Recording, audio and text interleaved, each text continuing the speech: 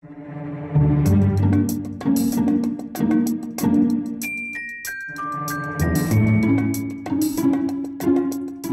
to Behind the Page, the Eli Marks podcast with John Gaspard and Jim Cunningham. Hey, Jim. Hi, John. How are you? I'm good. This is going to be, I think, a pretty interesting episode. I agree with you completely. The opportunity to get to talk to somebody of Kreskin's not only ability, but also just the incredible depth and breadth of the man's career I just can't wait. Yeah, a very interesting fellow. And the reason we have Kreskin here is you're going to be reading chapter 2 of The Ambitious Card. And in that chapter, we meet our antagonist, a mentalist named Gray, who's performing in the Wabasha Street Caves. Eli is there to watch and then to sort of be the voice of the opposition after Gray finishes his act. But chapter 2 and a good part of chapter 3 are all of Gray doing his mentalism act. And I thought, if we're going to talk about mentalism, you know, there's probably two names that would come to mind. Nowadays, sure. You think Darren Brown, who, genius, beyond genius, scary, entertaining, funny, thought-provoking. Yeah. But Darren would be the big name, and then the Amazing Kreskin. Just the opportunity to chat with the man is fantastic, I think. Yeah, it was a pretty interesting interview. He talked about how he got started, the value of failing, the birth of the mighty Karnak, which great. Is just, you know, how funny is that? Well, you'll hear it when we talk to him, but he was on Carson like 5,000 times. Yeah. And Letterman, and he was on Fallon. Yeah. I mean, at 86, he's still going strong. He started on TV there doing this kind of thing with Steve Allen. Yeah. Which tells you, and now he's on Fallon. That's quite a career. That is quite a career.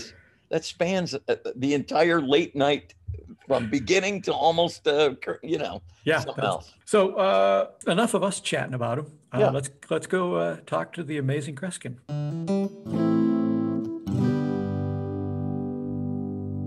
So let's go back to the very beginning. How did you actually create your mentalism act?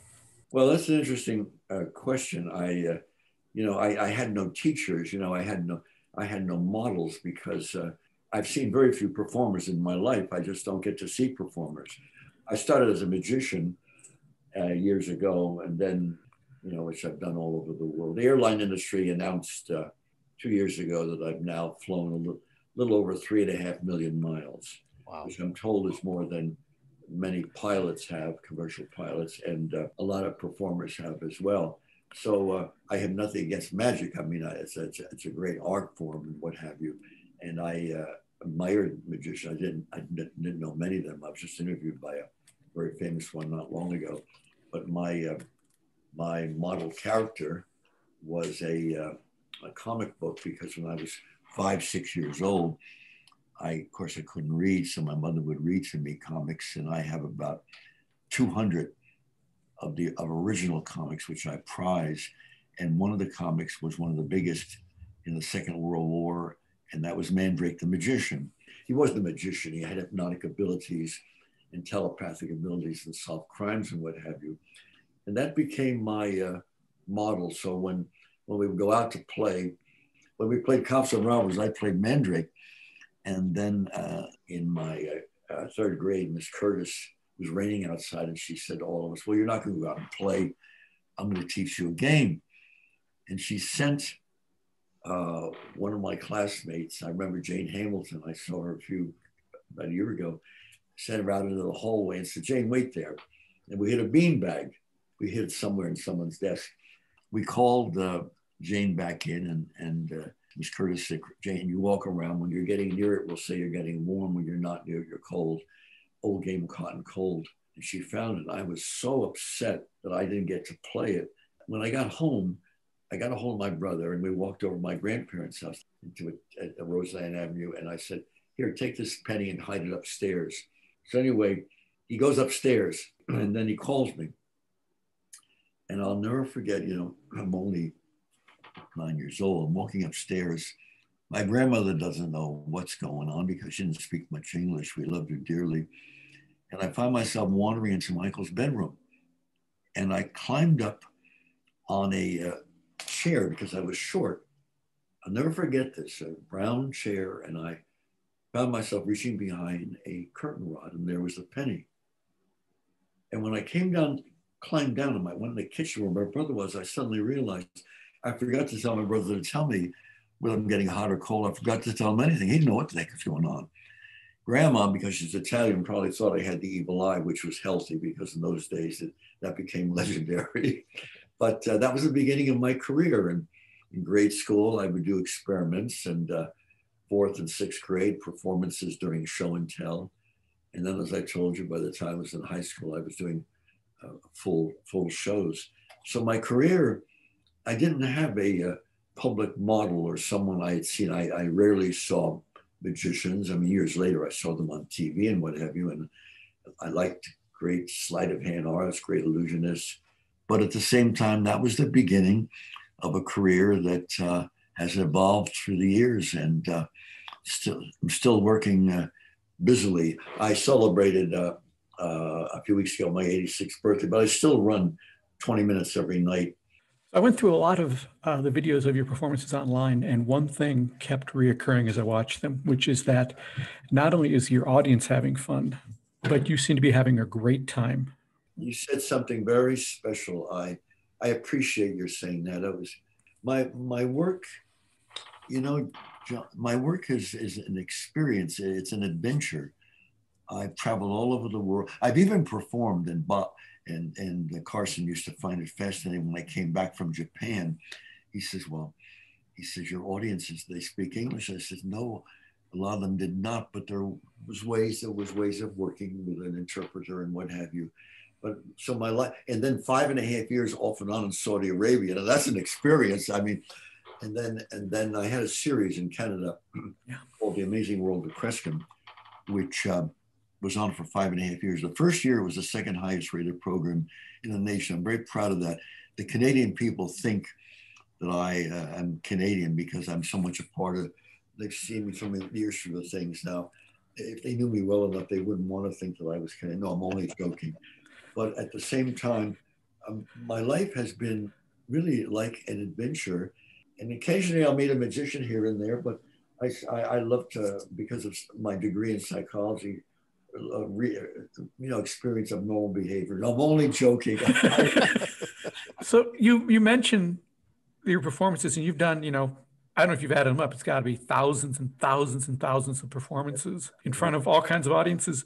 Have you ever thought about what are the key elements that you want to make for a great show for you?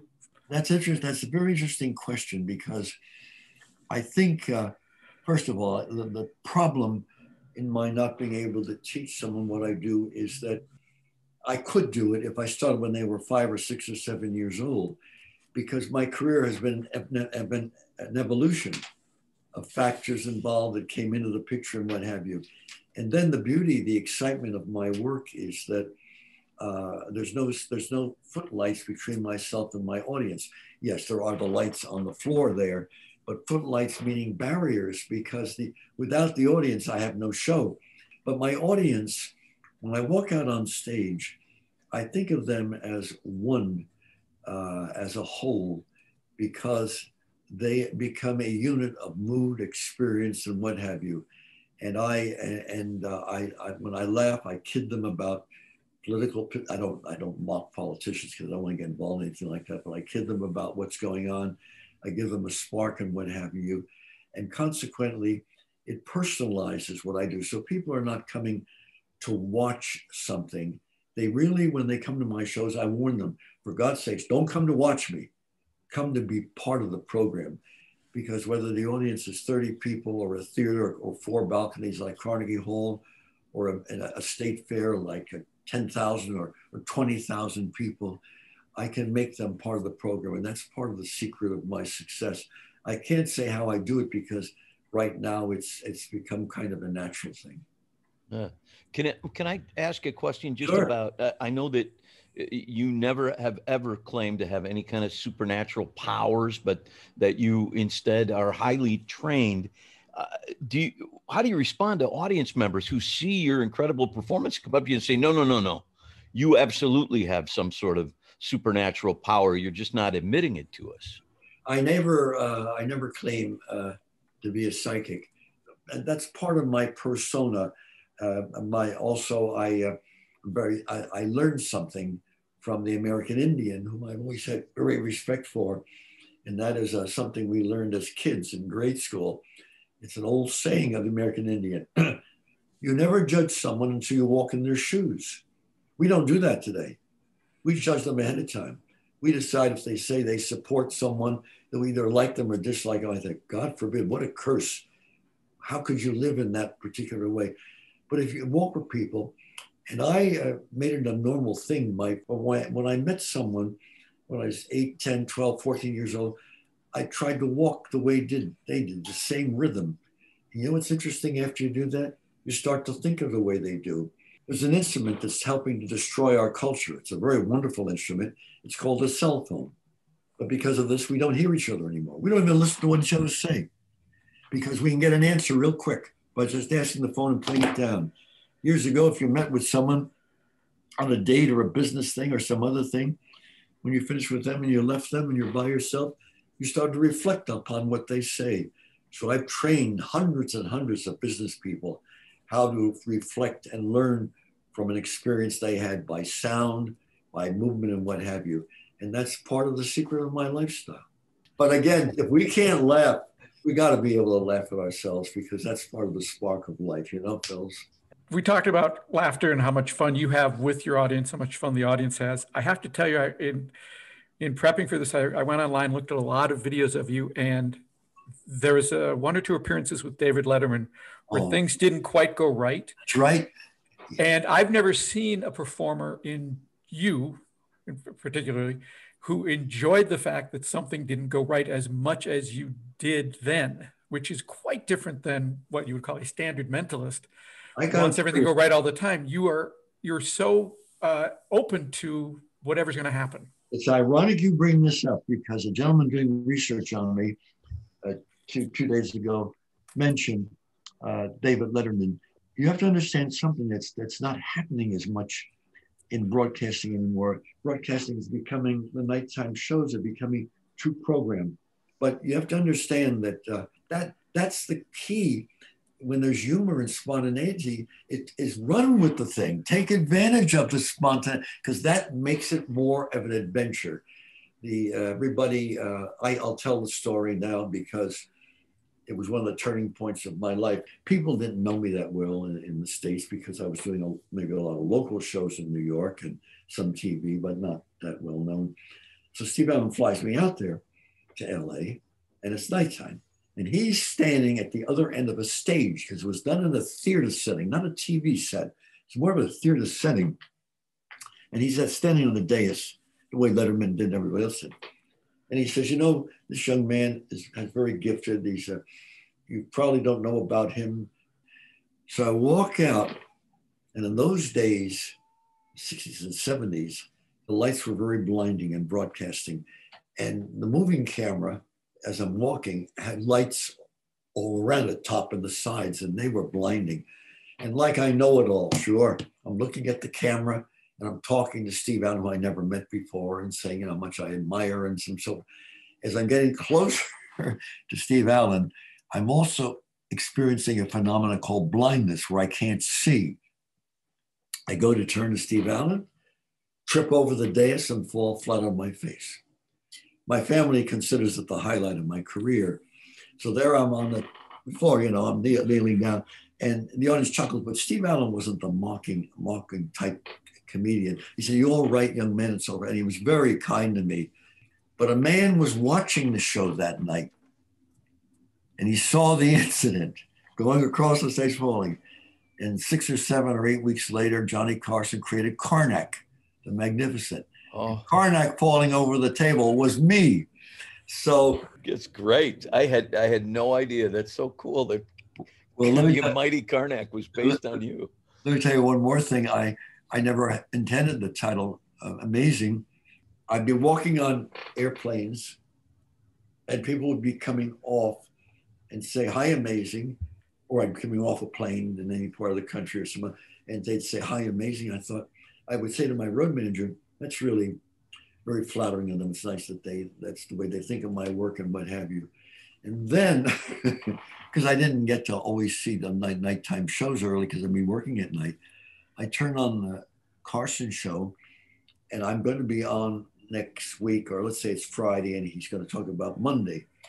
And Johnny turns to Ed McMahon, who worked with Johnny for years, and Carson says, Ed, we're having on Monday Kreskin, and Ed McMahon says, oh, that's great. And Carson said, well, the last time he was on, it was only 90% amazing.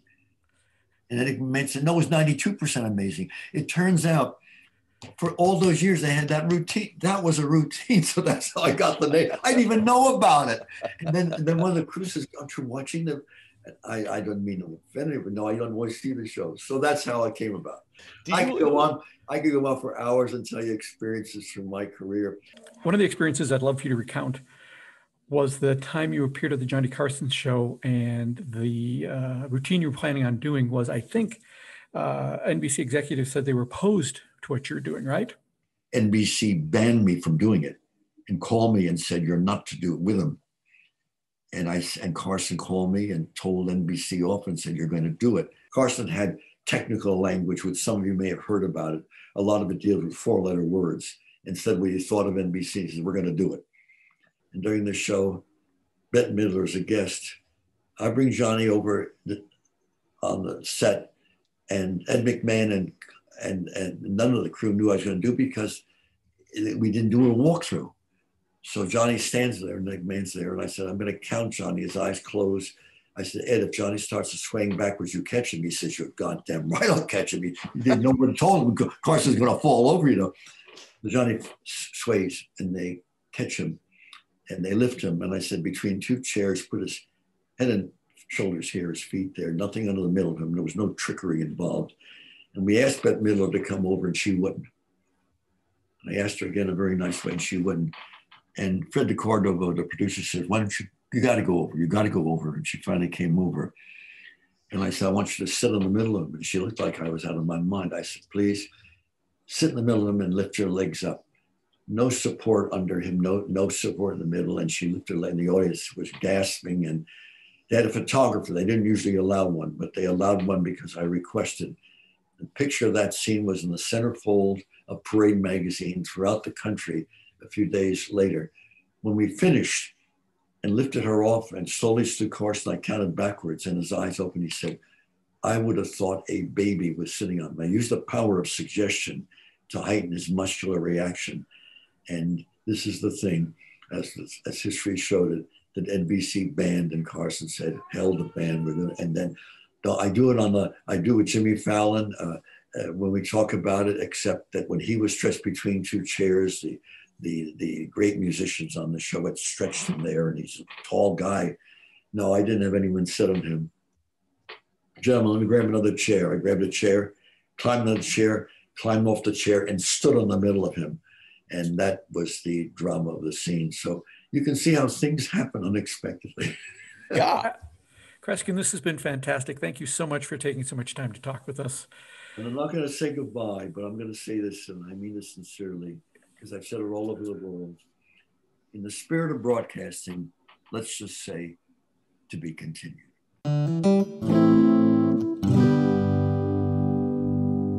To be continued, indeed. What a character.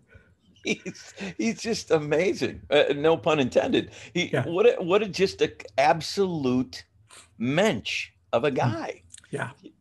I'm no offense to either you or me, but we're not really amazing, or anybody for that matter. You know what I mean? Yeah. That a guy of his level would come on and spend as much time with us as he did, because I'm just blown away by it. I'm touched. I feel like I had, I'm one step away from Johnny Carson, who's one of those people that I just idolize. Yeah. It was amazing. Yeah. We keep saying amazing. Why wouldn't you? Have you seen the movie The Great Buck Howard with John Malkovich and Colin Hanks? Oh, yes, I have actually. Yeah, that is based on, admittedly, based on the road manager of Kreskin, his experiences on the road with Kreskin. And if you watch John Malkovich after having we spent about an hour with Kreskin. He absolutely captures that positive energy, that willingness to just go with what's going on. Malkovich is Malkovich and has his own quirks and all, so he brings all that to it. But you really get a sense of what an interesting character Kreskin was throughout the years, travel to city, and just this ridiculous level of enthusiasm and positivity about what he's doing. I actually now want to go back and rewatch that movie. We should put that in the show notes for people who may have not tumbled to it until you brought it up. Say the name of the movie again. It's called The Great Buck Howard, and it's with John Malkovich, Colin Hanks. Tom Hanks makes an appearance in it, produced by Tom Hanks's company, and it doesn't give away any of the mentalism stuff, but it just shows you what life was like on the road with a performer like that. And his manager is played by Ricky Jay. So well worth seeing. I guess I forgot that in all of this. I got to go back and watch that movie. It's a good one. Yeah, good, absolutely. Good. All right. So now that we've whetted our appetite for mentalism, we should dive into The Ambitious Card, Chapter 2. I'll just recap where we are so far in case anyone forgot what happened in Chapter 1. That's where we met Eli. We met his uncle Harry. We traveled with Eli to the Wabasha Street Caves, where he's about to appear on a live TV Halloween show. So far, he's met a British freelance journalist, Clive Albans.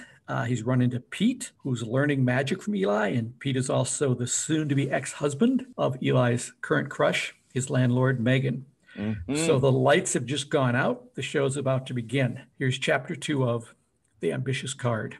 I can't wait. You have to. You shouldn't wait. You should just read it. Yeah. Why don't you pick up the book and read? The Ambitious Card, an Eli Marks mystery.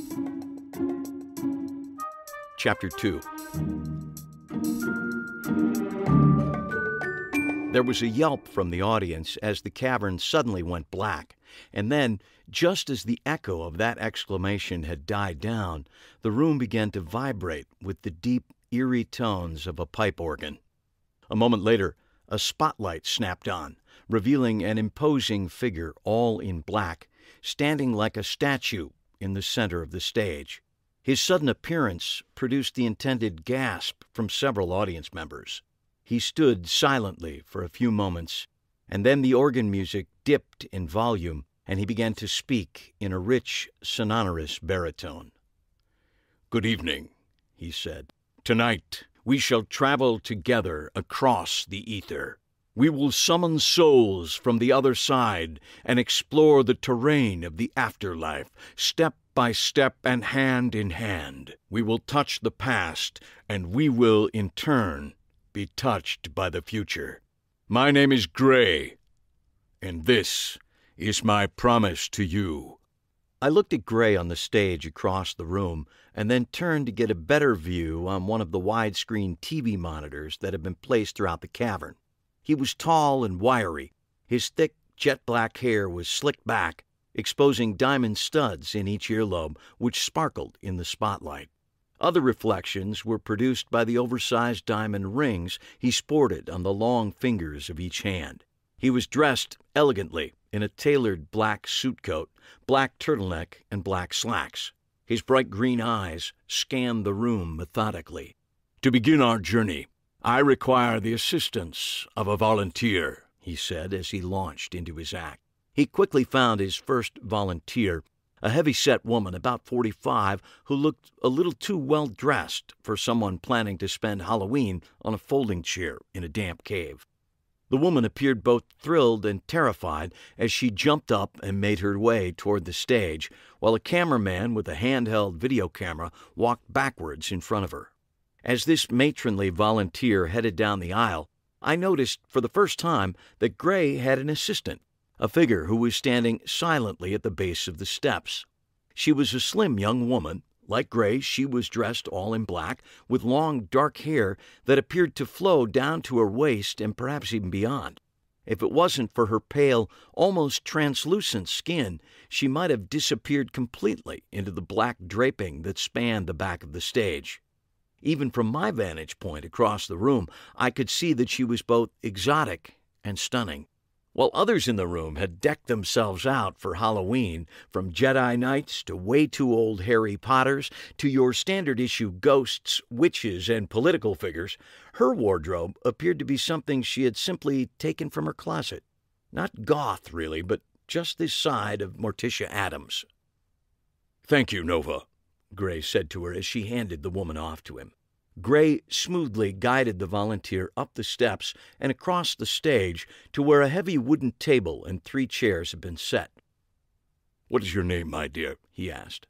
"Sharon," she said, her voice creaking a bit from nervousness and excitement. "Excellent. Sharon, with your help, I'm going to begin the process of moving from this, the corporeal world, to the other side. I need to ask, do you have any medical training?" "I took a CPR class," she said almost apologetically, "but it was years ago." "Then perhaps you know how to find my pulse? Do you think you could do that?"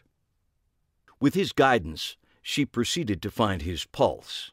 She held his wrist awkwardly, nodding that she had in fact found a pulse. Gray nodded, and then tilted his head back with a sudden and sharp intake of breath. His body tensed, and his head twisted oddly from side to side. Sharon continued to hold his wrist, her eyes widening at his near convulsions. And then she visibly paled. She moved her hand around his wrist, first slowly, then with growing concern. It's stopped," she finally said, a tremor of fear in her voice. "You don't have a pulse." "Excellent. Then I have crossed," Gray said, exhaling deeply. "I now stand on the precipice of the border between the living and the deceased. For the next few minutes, I will be neither alive nor dead, but instead will act as a conduit between these 2 disparate worlds." He stood, and as he did, Sharon lost her grip on his wrist. "Thank you for helping me to cross." He put a hand on her shoulder and guided the clearly shaken woman to the steps at the front of the stage, where his assistant helped navigate her way back to her seat. "How the hell did he do that?" Pete hissed in my ear. He's a couple inches shorter than I am, so this move had required him to stand on his toes. "There's lots of ways to accomplish it, but my guess is he's got a tennis ball strapped into his armpit," I whispered back. "A little pressure, and you cut off blood flow to the wrist, which gives the effect of no pulse. My uncle calls the trick the armpit tourniquet." Clive clucked his tongue in apparent agreement with my assessment. Our brief conversation elicited another sharp look from one of the crew members, so I didn't continue my explanation. Regardless of his method, Gray had grabbed the audience's attention, and they were listening raptly as he stepped back to his chair and withdrew a long strip of black fabric from his suitcoat pocket. "As I said, I have crossed and stand on the precipice between the living and the dead. However, in order to truly hone in on that connection, I need to do some fine-tuning." He looked up and smiled, his oily charm emanating from every pore. "For those of you who have taken long car trips, it's not unlike tuning a car radio in the middle of a remote desert, trying to find the point of greatest connection. To that end, I will attempt a couple of experiments, warm-up exercises, as it were. Experience has taught me that these are best accomplished without the burden of visual stimulation." With that, he sat down in the chair and placed the black strip of fabric over his eyes. Nova had silently joined him on stage, and she stepped forward to tie the blindfold for him, making a final adjustment to ensure that his eyes were completely covered. She then picked up a handheld microphone from the table and silently left the stage. For the next 20 minutes, Gray skillfully performed some basic, almost rudimentary mentalism routines. With the help of the dark-haired Nova, he did a second sight bit, where she selected objects from the audience members and he, still blindfolded, divined the nature, color, and size of the objects, much to the audience's amazement. After several short exchanges with various audience members in which he divined the amount of money in a wallet, the age of an older gentleman, and the color of a pair of socks, Nova selected a nervous woman on the aisle. After a short, whispered exchange with the woman, Nova spoke into the handheld microphone. Her voice was soft and almost childlike. "Gray?" "Yes, Nova," he said in a deep whisper from the stage. It sounded as if an audio engineer had added some reverberation to his microphone. "See if you would tell me this woman's name," Nova said. The audience looked from Nova to Gray, who sat stiff-backed and motionless on the stage. "Her name is Joy," he finally said. The woman tried to suppress her surprised reaction by putting her hand over her mouth as the audience applauded. Nova had another brief, whispered conversation with the woman, and then, as the applause died down, she continued. "Now then, in what month was she born?" Again the audience turned almost in unison from Nova to Gray. "She was born in September," he said in a flat monotone. "Would you tell me the date of her birth?" "The 5th of September." The woman nodded vigorously to the crowd to demonstrate that every answer so far had been spot on. The audience burst into applause again. "Someone's read his Corinda," Clive whispered to me out of the corner of his mouth. "Classic presentation," I agreed. "Nothing new here." Nova stepped back and looked the woman over head to toe. "Gray, can you tell me what color shoes Joy is wearing?" Gray tilted his head to one side. "Her shoes are brown." The woman looked down at her feet, then shook her head, first toward Gray and then toward Nova. Nova seemed flustered for a moment. "I meant, will you tell me what color they are?" Even with a blindfold covering much of his face, Gray looked annoyed, but he quickly masked that emotion and continued, "Her shoes are black." The woman nodded to Nova and to the crowd, and again they applauded, but this time with what felt to me to be a little less enthusiasm. Nova held out her open palm to the woman, who at first wasn't sure what was wanted of her. Then she pulled a ring off her finger. She handed it to Nova, who clasped it tightly in her hand. "Joy has given me a personal object. I want you to tell me what this is now." Gray looked momentarily puzzled. "A stamp?" he said, posing more of a question than making a statement. "No," Nova stammered. "I want you to tell me what this is. Now, then." Gray did his best to cover a sigh. "It's a ring." Nova quickly rattled off her next request. "I'd like you to tell me what it is made of." "Gold." The woman smiled and nodded to the crowd to let them know that Gray had been correct. The crowd applauded, some of their lost enthusiasm returning. Nova handed the ring to the woman and moved away, searching for another candidate. "Gray, next we have a man." He cut her off brusquely. "For our next exercise, we will continue to strengthen my connection with the other side. For this demonstration, my assistant will pass out several recent magazines and books." Nova looked surprised at the sudden shift in plan, but obeyed and headed back toward the stage. As she moved around the back row of seats, she passed an audio speaker resting on a stand. As soon as she moved in front of the speaker, there was a tremendous shriek of feedback. Nova held her free hand up to cover her ear. She clicked the off switch on the microphone, silencing the feedback, and then she scampered toward the stage. There, she picked up a silver tray that held a stack of magazines and books. As New Age music played through the sound system, Nova moved smoothly through the crowd, distributing the periodicals and books to anyone who held out a hand. By the time she reached me, the tray was empty. She shrugged impishly and turned back toward the stage, putting the tray under her arm while she flipped her handheld microphone back on. "Gray?" Yes, Nova, he answered, still seated stiffly on the stage, his eyes covered by the black fabric. Distribution is complete, she said. Gray then instructed those audience members who had received a book or magazine to page through it and find a single page, and then to concentrate with all their energy on that page. As I looked around the cavern, I could see that people, God love 'em, were attacking the assignment with relish. Those who hadn't been lucky enough to receive one of the books or periodicals appeared to be wasting no time in assisting their neighbor in finding just the right page. The first person selected from the audience was a heavy-set man in a blue denim work shirt and suspenders. He was holding a magazine. He held the cover up to Nova and then turned the magazine toward her to reveal his chosen page number. "What is your name?" she asked. "Scott," he said, leaning awkwardly toward the microphone.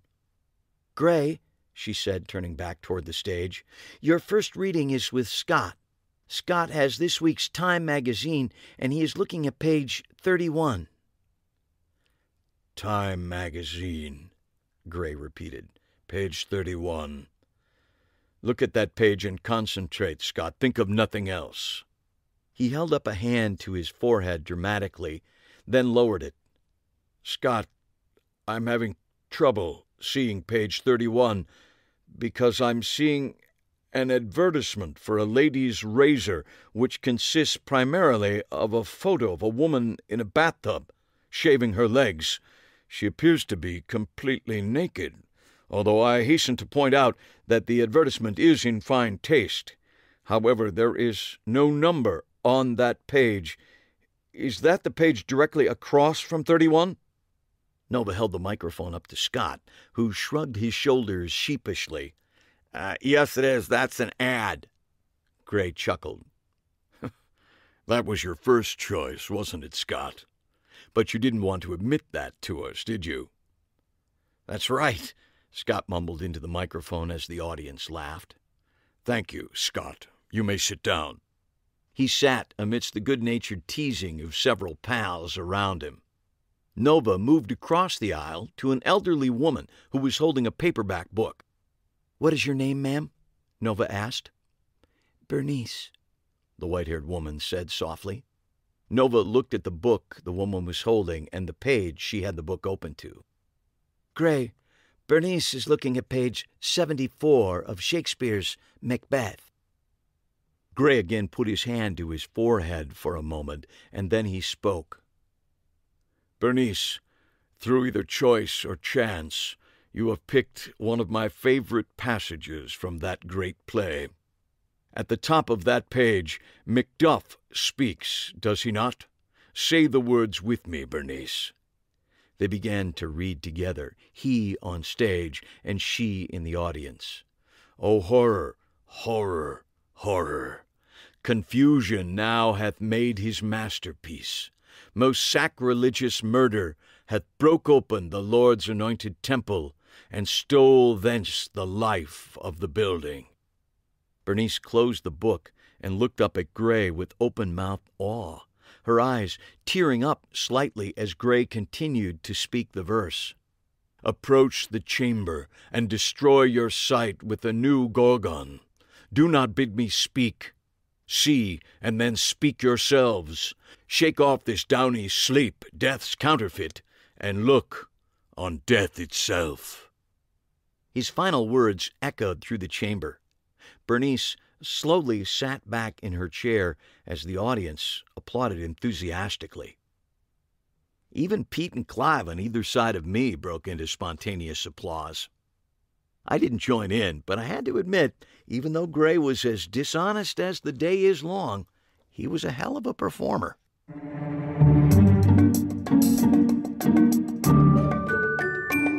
So that was chapter 2 of The Ambitious Card. Next time around, we'll listen to chapter 3. But before we wrap up the show, I want to thank the Amazing Kreskin. Yes. I'll put a mention in the show notes about the great Buck Howard. People want to check that out. It's really worth seeing.